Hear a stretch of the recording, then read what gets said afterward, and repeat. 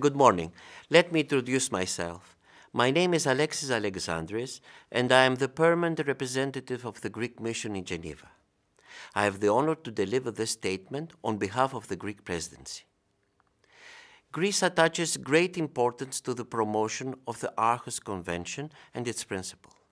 The Aarhus Convention sets out an important legal tool by establishing procedural rules for the safeguard of the right to the environment.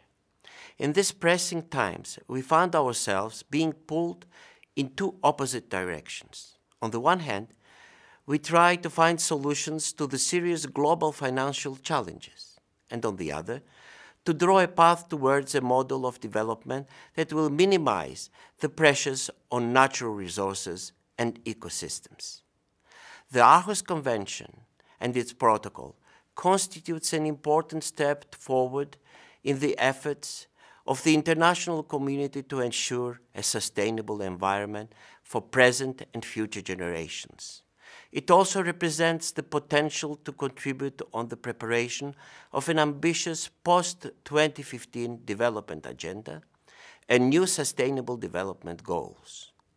Finally, we would like to express our strong belief concerning the MOP 5 and MOP 2 taking place in Maastricht in June. We believe the meeting to be a milestone towards the enhancement of synergic framework among parties, signatories, and stakeholders as far as the access to information, public participation in decision-making, and access to justice for environmental matters are concerned.